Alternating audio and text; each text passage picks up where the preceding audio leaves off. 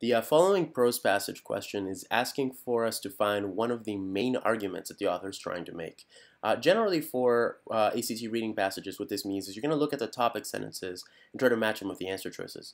But for prose passages, there's no topic sentences, since we're telling a story. So we can go ahead and completely ignore that and try to make an inference from the passage as a whole. So go ahead and read the answer choices first and see if you can find something in the passage that makes you infer that that's a correct answer choice. Moths have short lifespans. Well, that's definitely something that the passage would seem to show. The moth is very alive at the very beginning, as the energy of the world, so it looks very lively, but then dies shortly after. We do know that moths live significantly shorter lives than humans, but it doesn't seem to be one of the main arguments the author is trying to make.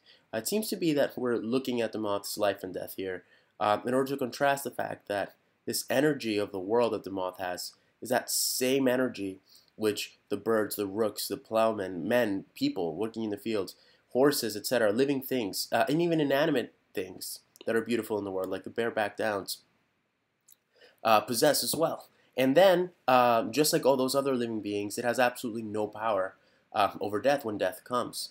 Death is stronger than I am, just like death is stronger than human beings. So it's not about moths simply having short lifespans. It's about moths, like every other living being, not having a way to fend off death, despite having lived a very, lively life.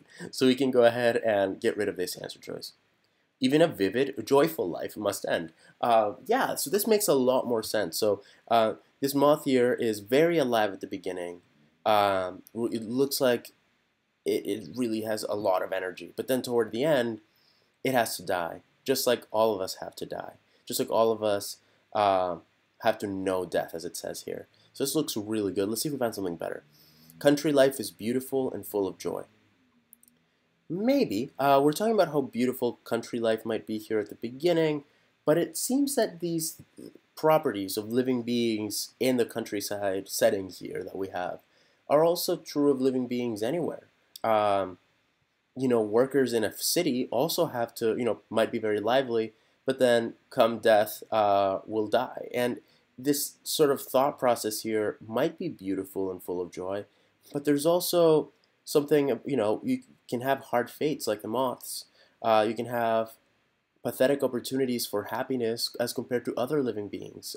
You might be at a disadvantage in the amount of joy that you can actually experience. So there's a lot of negative, sad things too in this lifestyle. So even if you did say that one of the main arguments is about country life itself, it's not just beautiful and full of joy. There's a lot of really sad things that happen to living beings in the country and potentially out of the country. Joy is pointless because it must eventually end. Well, here, joy must eventually end, it seems, in that the moth dies, and we don't know that there will be joy after that moth dies. But is it pointless? That is a really, really big assumption here, and definitely not something we see any evidence of in this passage. So that wouldn't be a good inference. That would just be us assuming something, and we don't want to do that. There's no evidence of Woolf here thinking that the joy that the moth feels, that energy of the world that it has, is pointless because the moth dies. So be very careful there. I hope that helped with this problem, and happy prepping.